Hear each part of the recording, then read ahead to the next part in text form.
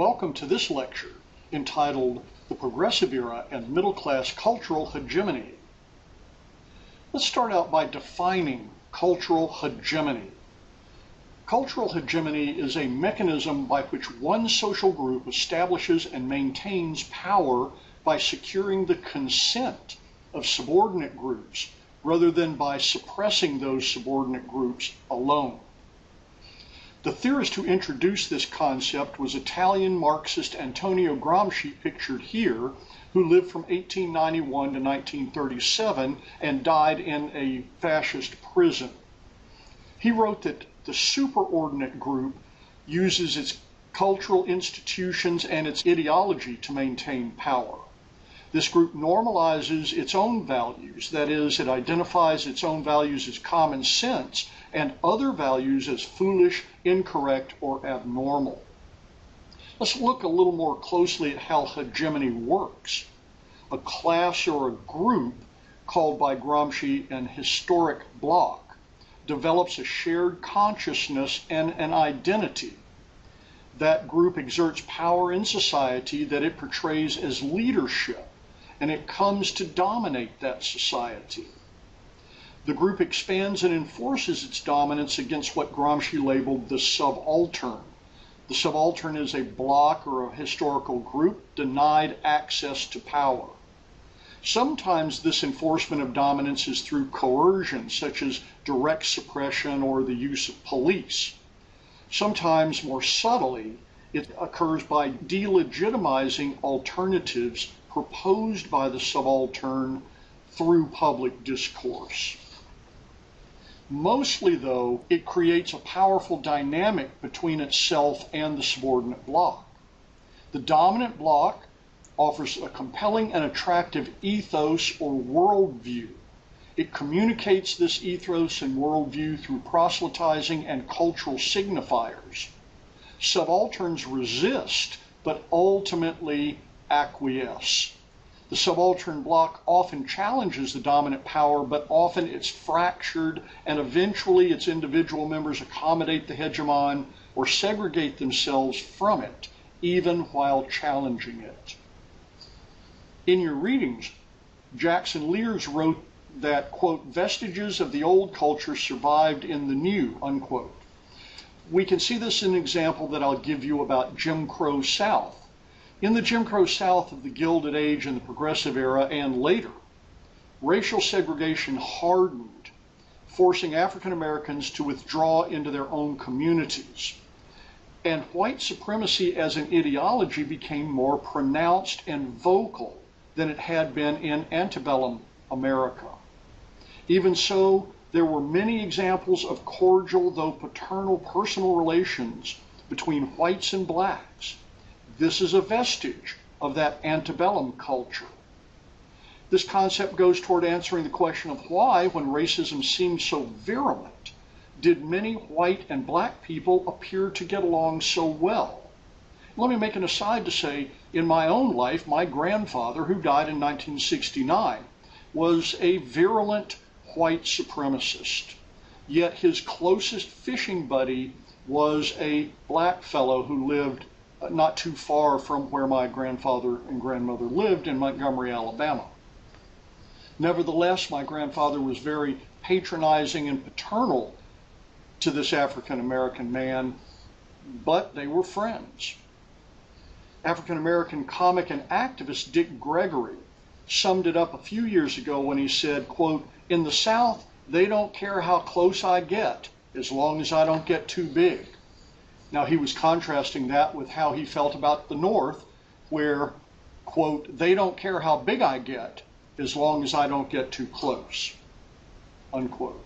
Now, hegemony is not just a top-down function.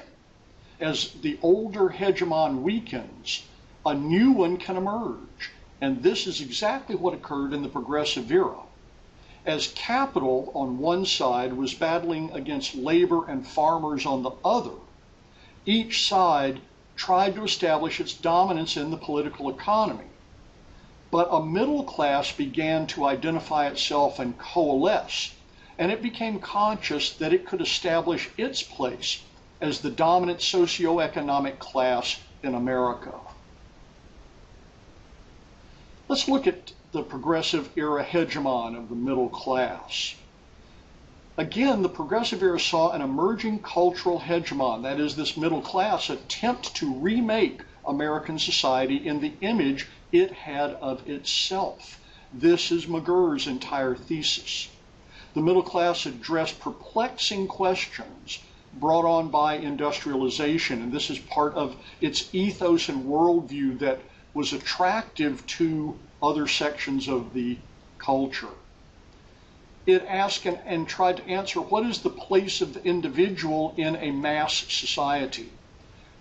What places in society do the public and private spheres hold? What are the relative roles of men and women in society? What are the relative roles for economic, social, cultural, and political institutions in society? Now, we can't get very far until we begin to try to define this middle class. Defining the middle class is elusive and it's hard to define. McGirr suggests that the middle class were white-collar service workers who existed between the upper class on one hand and the farm labor bloc on the other hand. Using McGirr's ideas, let's look at the demographics of what we think were middle-class service workers. As the graph shows here, in 1900, coming from the census, there were 5.1 million generally white-collar workers. These were professionals, salaried managers, officers, proprietors, and sales and office clerks for the most part. This was 20% of the U.S. population in 1900 that was neither poor nor wealthy, and they were concentrated in towns and cities so they could work together and begin to identify themselves as a group and then a class a little more easily than they could have if they'd been scattered around in rural areas. In the 1910 census, we see these white-collar workers climb to 6.8 million people, and in the 1920 census, we see this climb to 9.3 million white-collar workers. So what were the values that the middle class began to see in itself and began to normalize across the face of the American culture? The first was limited individualism. That is, they had a sense of themselves and a sense of autonomy that was tempered by their identification with the nuclear rather than the extended family. The middle class tended to marry later, and they had smaller families than their predecessors and than the working class did. They valued individual space, and they valued individual attention because both space and attention were available to them.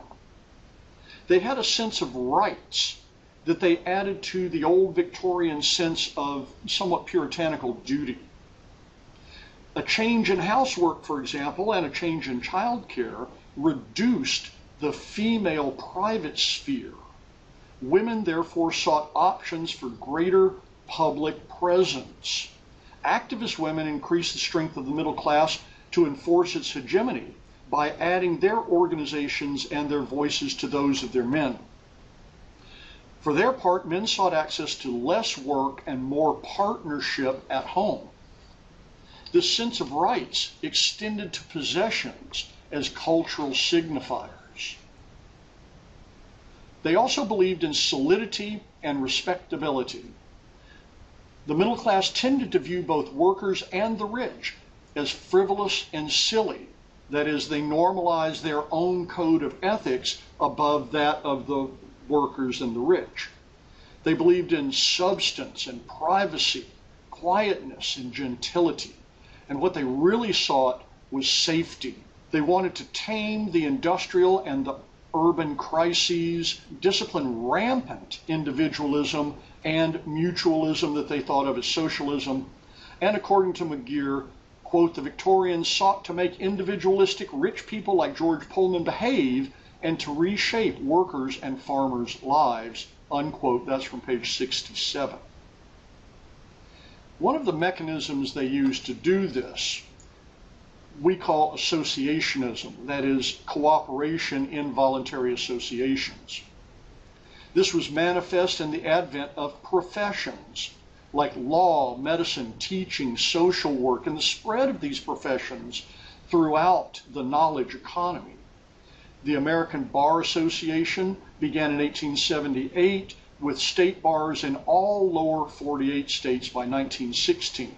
The American Medical Association formed again at the national level in 1901 to compel medical education and licensing. The NEA, the National Education Association, began to organize itself at the national level by 1905.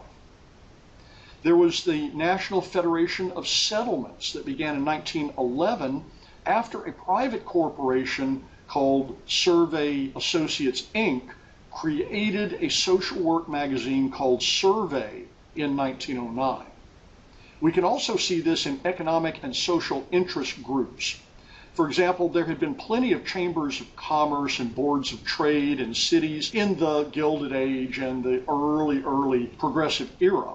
But the national organization of the Chamber of Commerce was created in 1912 at the very height of the progressive era. We see the National Association of Manufacturers, NAM, developed in 1895, and it was virulently anti-union. We also see, and I've said this before, the General Federation of Women's Clubs begin organizing itself in 1890 and then formally organizing in 1895. So in summary, the middle class of the progressive era saw themselves as the disinterested public in the war being fought between capital and labor. Having gained consciousness of their own identity and emerging power, this middle class normalized its own value system and used its cultural power and later its political power to gain control over those parts of society it believed were a threat. This we call establishing hegemony, and we call this middle class the cultural hegemon. How successful was the middle class in this endeavor of gaining the acquiescence of the working and the upper classes to its idea of what constituted the good life?